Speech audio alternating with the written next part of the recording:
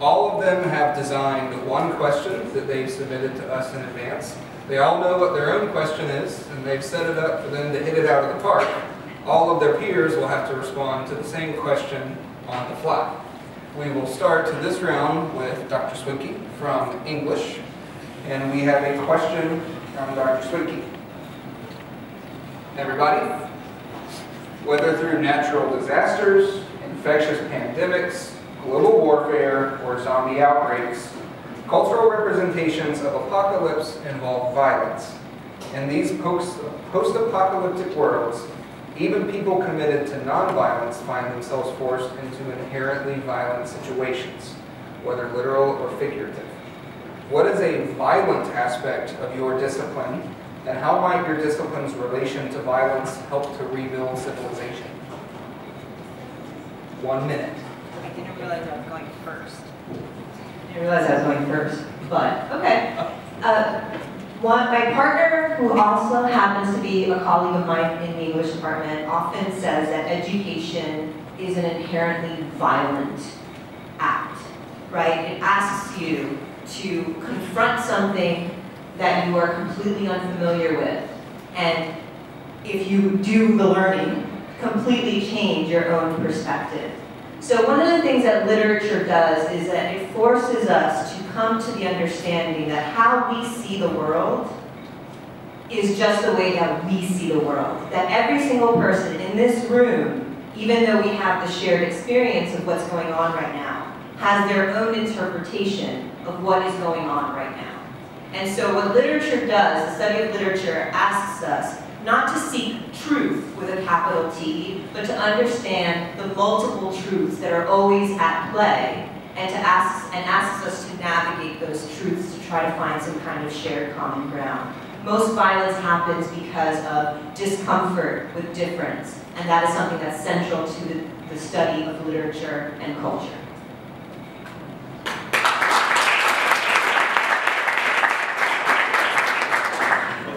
I have here a text message from my cell phone,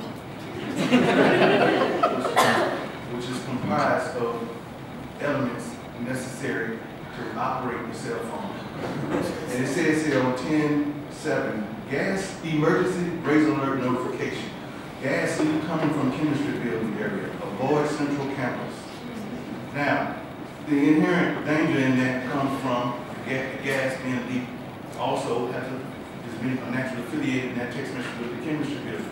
So yes, there is danger associated with understanding molecular structure, or how these molecules can interact, but also the skill set of learning chemistry and biochemistry can allow one to be able to critically think through methods and approaches and develop techniques to combat these types of dangers, which not only could affect Dixon Street and Maple Street, but our nation and our world.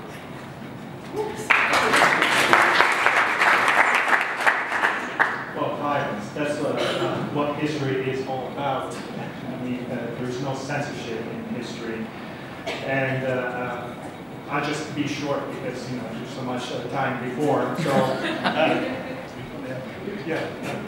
But yes, learning from those, you know, it's not just about learning about those mistakes, but because those mistakes are human-made. And so the same way that literature, you know, creates that sort of community that Lopez was talking about, so does history, because at least our reading is not grounded in fiction or vacuum, you know, but we do kind of look at the record and try to avoid that violence again. Thank you.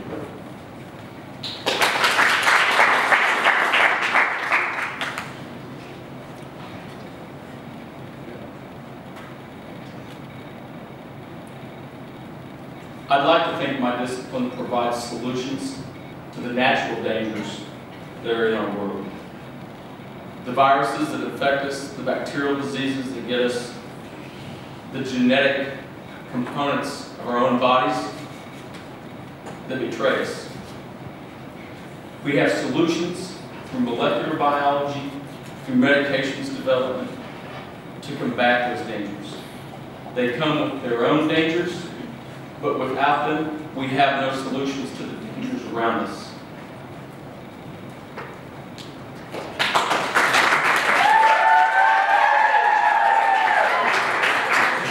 survived the first question.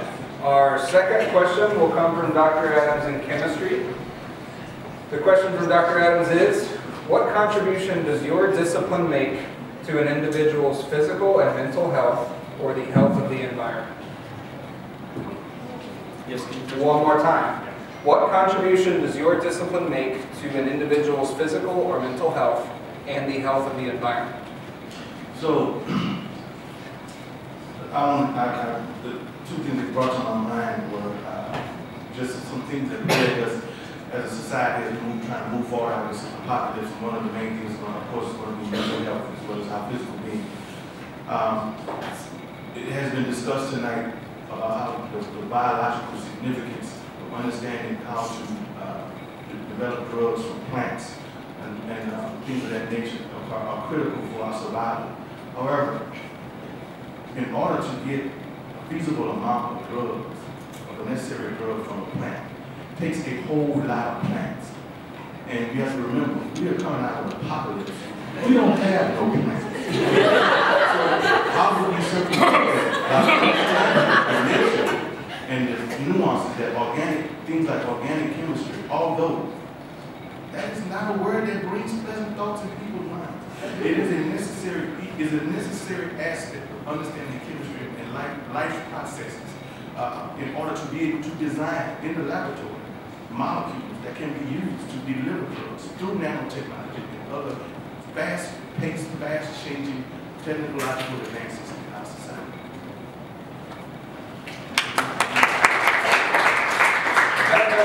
I'll ask the panel, is passing allowed? No. It wasn't so nice. We're going out. So can you repeat the question, please? What contribution does your discipline make to an individual's physical and mental health or the health of the environment?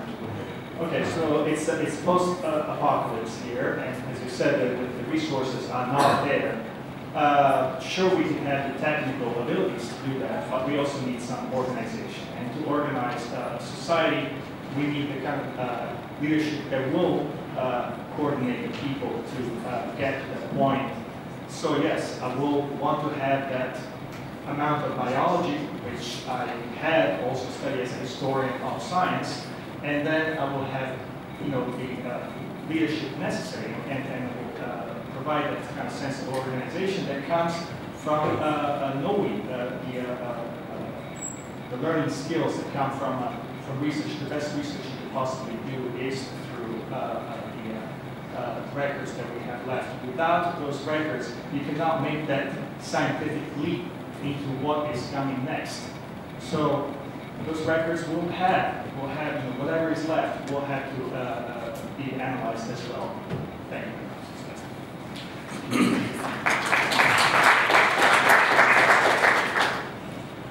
Please understand that the nature of the apocalypse was not explained before we took the stage. If there are no plants, as I explained to my cell biology class this morning, you can kiss it goodbye. We won't be eating anything. So, let's move on from there and assume there are. And because of my discipline's understanding of what our bodies need for our brains to operate, for our muscles to operate, and what organisms need that have survived in order to interact with each other, I believe that biological sciences brings the only solution to bringing the nutrition to our cells, our brains, and harmony to the environment.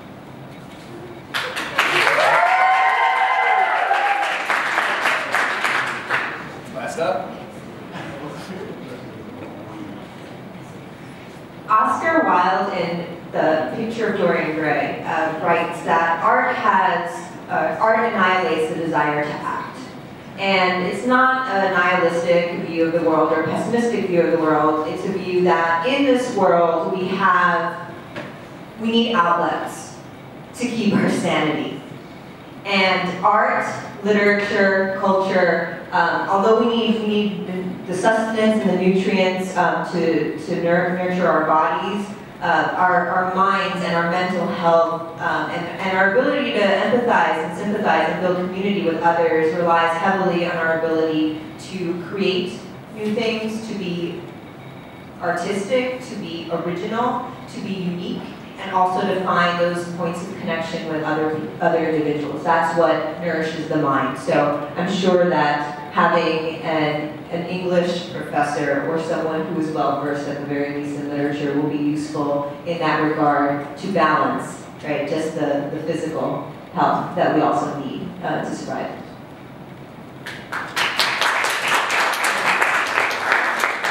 All right, we'll pass the mic over to Dr. Brogy with history.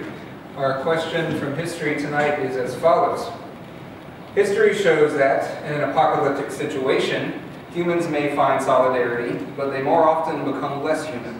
There will be a struggle for scarce resources, there will be factions forming, conflict, chaos leading into further destruction. How does your discipline prepare students to maintain peace and cooperation in an apocalyptic situation? Okay, well, with the formation of conflict and factions, there will be leaders, and some of them will be a little hard-handed, heavy-handed, and a little dictatorial. So the first thing I will try to tell them, and you as historians will have to tell them, is have some booze, have a cigar, and invite them to be at least a benevolent dictator. It will show. It will be able to show that the emperor has no clothes. And going back to that Sidney Harris quote, the skills of history research will allow you to see the risk in this well-concealed disguise, show the resemblance with the mistakes and the lies about the past. Our friend Adolf here was famous for saying, if you tell a big enough lie and tell it frequently enough, it will be believed. History is without question the best antidote we have to our delusions of omnipotence and omniscience, self-knowledge. From history is the indispensable prelude to self-control for the nation as well as for the individual. Thank you.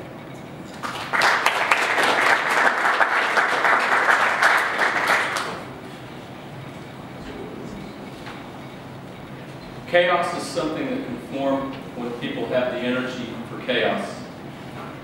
If you don't have food, if you don't have water, if you don't have what you need to live, you form peaceful coalitions to find those resources that are critical to go on to the next day. I believe my discipline provides the knowledge base necessary to find those resources to sustain ourselves and to establish a sustainable system for the future. And so I believe it's that nature that will avoid and disrupt chaos.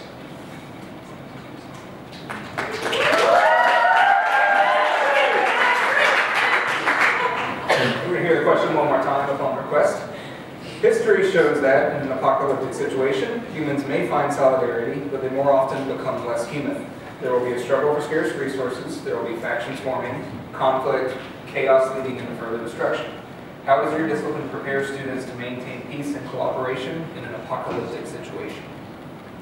Again, all of those things that create divides and separation are the biggest things that undermine civilization as a whole. If any of you are familiar with any zombie films, or specifically if we're thinking about The Walking Dead, there's always strength in numbers, right? Don't go off by yourself into the middle of the zombie apocalypse, because you're gonna die. That's just how it works. So the thing that we absolutely need is a discipline, or people who understand that there are strength in numbers and that conflict resolution and finding our points of shared interest is absolutely key to survival.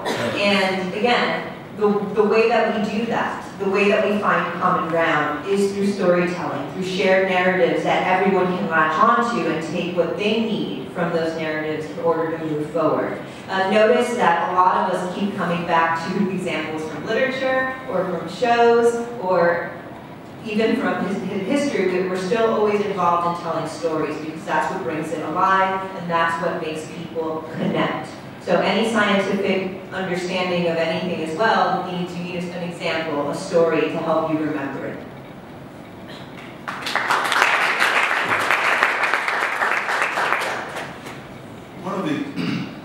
One of the things that I think makes the study of natural sciences such as chemistry and biochemistry, the technical nuances required to develop a basic skill set, so general skill set, requires the development of critical thought from a different point of view. I think that a basic knowledge base or basic understanding of how to critically think through circumstances, particularly negative circumstances, even if they don't have to do with atoms and molecules and physiological, chemical, or biochemical processes, can equip us as people and as a society to be able to work through chaotic environments and chaotic situations to come through peaceful solutions and move forward.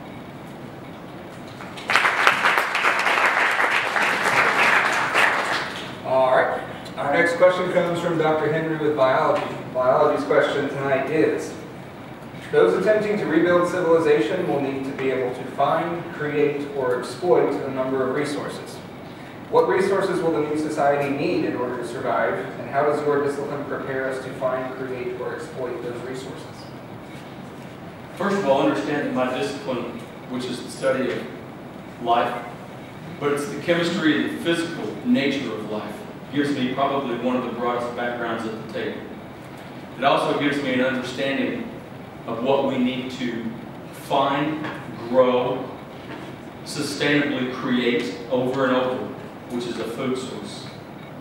We don't know with this apocalypse whether or not plants are gone, animals are gone, but the fact that we have a full understanding from microorganisms all the way through hairy animals like ourselves gives us the capability, the understanding of what it is we need to find, when we need to find it, and what's critical.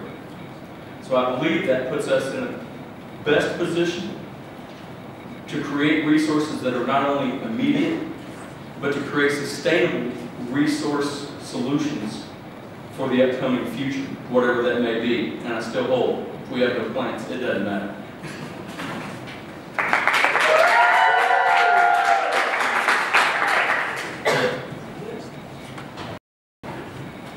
I think that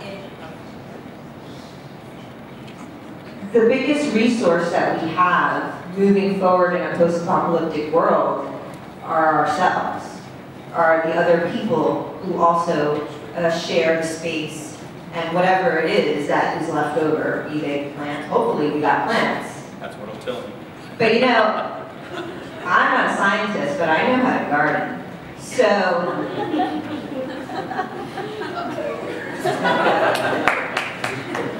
there you go.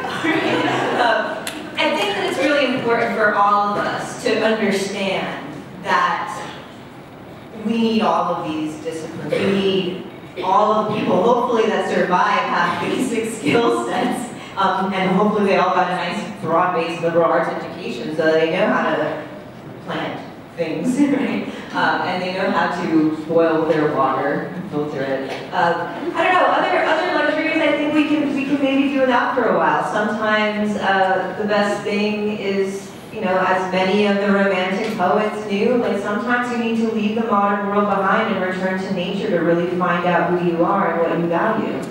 So in that sense, I think, again, the biggest resource we have is ourselves, and knowing that we're all connected and finding ways to navigate that new world together.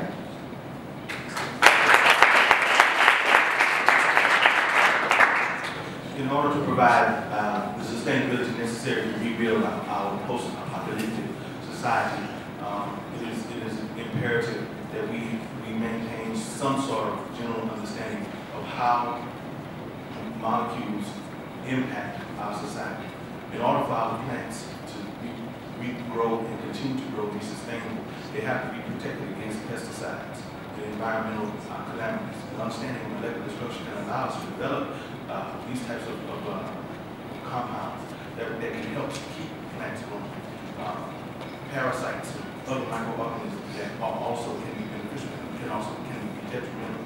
And again, understanding how to manipulate molecules at a fundamental level can give us an insight on how to best approach aiding in the sustainability of our society as we move forward.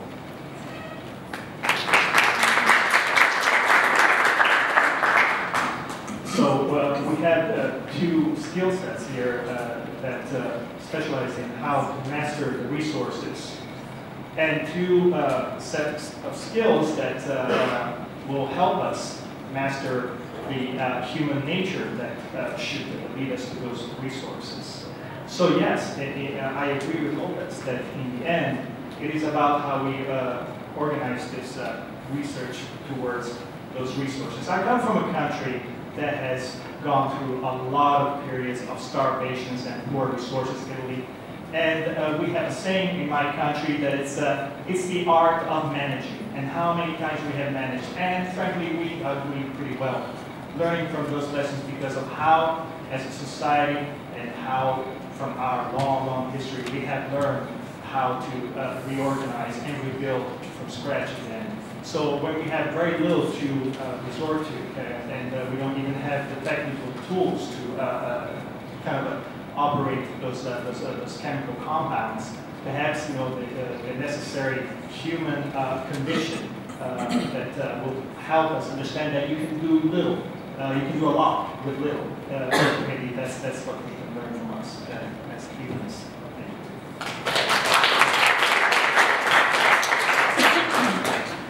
All right, that has concluded the questions we have from the faculty who are on the stage. However, what some of you may not know is that we were supposed to have a fifth member with us here tonight representing the Department of Theater.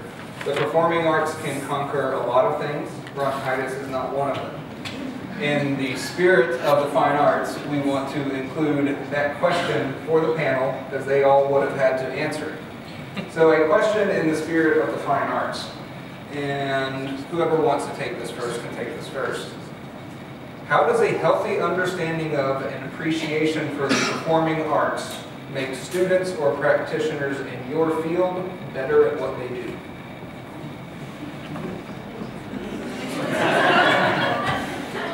We do what we do because other people believe in what we can do, provide us the resources with what we can do, because we're good enough at performing and convincing to get them to give us the money and the necessary equipment to do what we do. Performing arts? Are you kidding?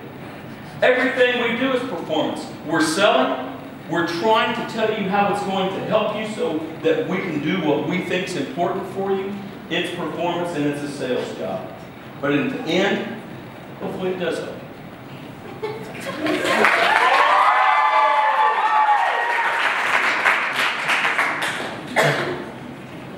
I want to stay on that.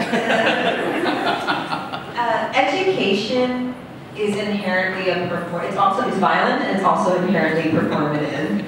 We are all performing for you on stage today in order to get a point across. If I go back to my original example of Frankenstein, most of you have probably encountered Frankenstein. How? In a movie, right? And stage adaptations of Frankenstein were actually the most crucial in terms of making that narrative widely accessible to a broad audience, much more than the book.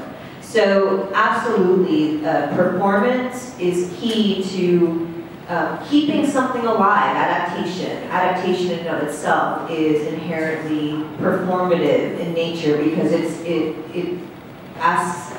requires an adaptation and an understanding of its surroundings and finding the way to best express itself in those environments, in those new environments, and for new audiences. So the fine arts and performance is absolutely key in terms of both keeping our stories alive, especially if we don't have lots of books to read. We'll all be performing these stories around a campfire at night. And also because in terms of learning anything, in order for it to truly stick, it needs to be performative and adapt to its audience. To see calcium ion traverse and move through the atomic arrangements that is a double helix or helical structure of atoms put together so that this ion can go from one side of the cell to the other side of the cell. And to be able to understand how these atomic arrangements and be able to actually visualize them, that's hard. To see how to be able to visualize through our understanding of the fundamental nature of atoms and ions and how they can interact with each other, that we can't see with our naked eye, but we can visualize using other approaches such as computers and other visualization parameters allow us to use chemistry as a source of art. I think that visualizing something is one of the most fundamental keys to actually strengthen one's ability to learn, actually be able to see it. So to use what we learn from techniques at the atomic level, but to be able to apply them to a visualization parameter provides an education and it also provides a level of artistic interpretation.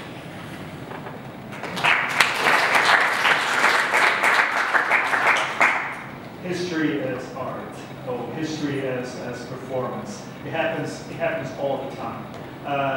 Whenever I feel that I'm boring the pants off of my students, I show them history through fiction, the historical movies. And if I want to talk about nuclear war, I show them Dr. Strangelove, like, and it's exciting as Frankenstein to see how the apocalypse may happen. Yes, to nurture that human nature, yes, we need sometimes to kind of embellish history a little bit. I will not have a screen, I will not have a projector, at least, and I will not have books probably. But the point is exactly this, that it will stay in here, it will not be forgotten. So we will just narrate it that way and act in front of you, act it, reenact it, sometimes in costumes, perhaps. Okay.